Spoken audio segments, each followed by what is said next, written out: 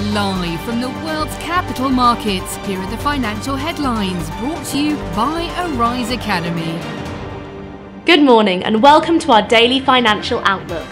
Join us today as we survey the business world for the latest events and updates in the markets. Michael is helping today from our trading room. Britons are about to experience a record drop in disposable incomes as Chancellor of the Exchequer Jeremy Hunt raises taxes and cuts spending to clean up an economy already in recession. Tesla is recalling more than 300,000 vehicles in the US because a software glitch can make taillights go off intermittently, increasing the risk of a collision. Sluggish deal-making in the commercial property market across Asia-Pacific is likely to persist well into next year after third-quarter transaction volume in the region fell to the lowest level in 10 years, according to analysts. The pound-dollar pair traded sideways in the last session. The CCI's negative signal contradicts our overall technical analysis.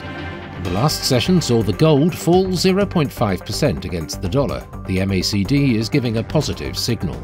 The euro-dollar pair traded sideways in the last session. The ROC is giving a positive signal.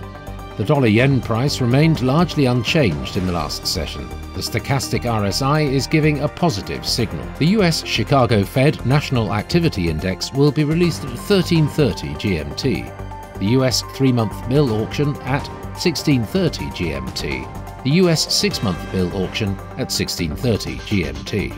The US 2-year note auction will be released at 1800 hours GMT. The Dutch Consumer Confidence AGE at 0530 GMT. Germany's Producer Price Index at 0700 hours GMT. We hope that you've enjoyed today's market outlook.